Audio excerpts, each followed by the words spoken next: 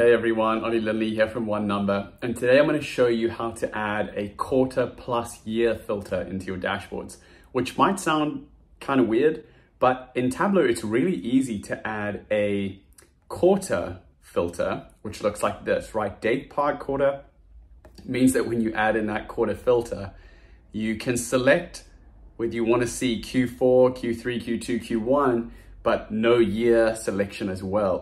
What we want is something like this, right? Where we can select those individual quarters that we want to see. So that's what I'm going to show you. This workbook is going to be in the description below so you can follow along. You can download that from Tableau Public. But let's dive into it and see exactly what's going on. So to build this view, I'm just going to put my month or week of order date. It doesn't really matter too much. And sales. We just want to create a view that we can use. Okay, so I've got three ways of doing this.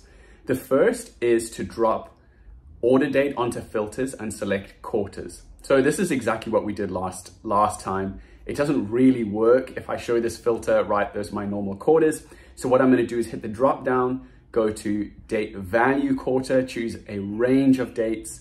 And then if I just show this filter, it's literally going to give me a range, which I don't really want.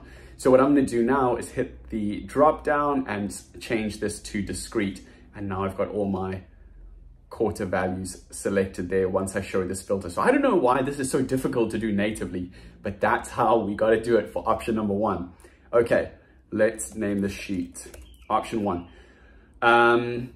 Let's just duplicate so that we don't have to rebuild all of that. Option two, I'm going to take this off. And I'm going to show you how to create a custom date for our order date. But if this sounds interesting to you and you want to take your Tableau to the next level, why not join us for one of our courses that we've got coming up? We're super excited about what we've got to offer from the start of this year. We also have launched a training pass, so you have access to all our courses for a single fee. That's all our courses for 50% off. We'd love to see you there. Okay, so here's what we could do. We're going to right-click on our order date field. We're going to create a custom date. This is super helpful if you know you're going to be using this quarter and year filter or year and quarter filter multiple times in your dashboard. And you don't want to go through that whole process of dragging the order field on, the date field on, choosing quarter, then making it date value and continuous. So what I'm going to do is call this year plus quarter. I don't think I've called it that. Exact value and date value is fine. Is it? I want quarters, date value quarters. Okay, that's what we want. Now you'll notice that it creates another calculated field. So this is what we're going to use every time we want to filter. Now, if I drag this on immediately, you'll see that it's continuous or a date value, and that's not exactly what I want. So I'm going to right click and make this discrete. Okay, convert to discrete. And now I'm going to drop this onto filters and I'm going to choose individual dates. Okay, if I choose anything else, this method is not going to work. So I'm going to choose individual dates and here are all my quarters. Okay, awesome. That's relatively easy to do.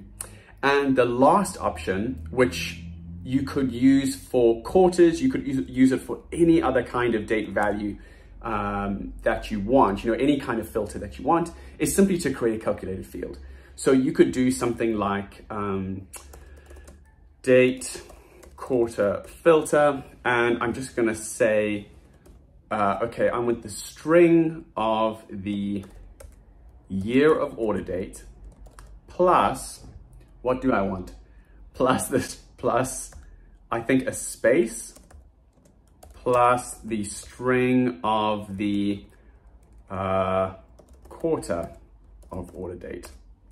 Okay, so all this calculated field is going to do is return this no matter what. So it's kind of simple and it allows us to do something like this. Now, I've got 1, 2, 3, 4 instead of Q1, Q2, Q3. So let's go back and edit that again. And in this place, I'm going to add in a little Q. That's all. And let's drop that in. And that's really nice.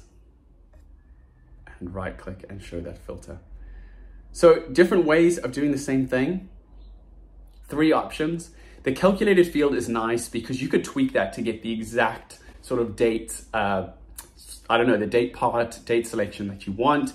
but hopefully those other two are helpful as well. Okay, all this information is, or this workbook is available on Tableau Public. There's a little bit in the description if you want to find out some more, but post your comments in the, your sort of questions in the comment section below. We'll get back to you as soon as we can. Okay, hope this is helpful. See you next time.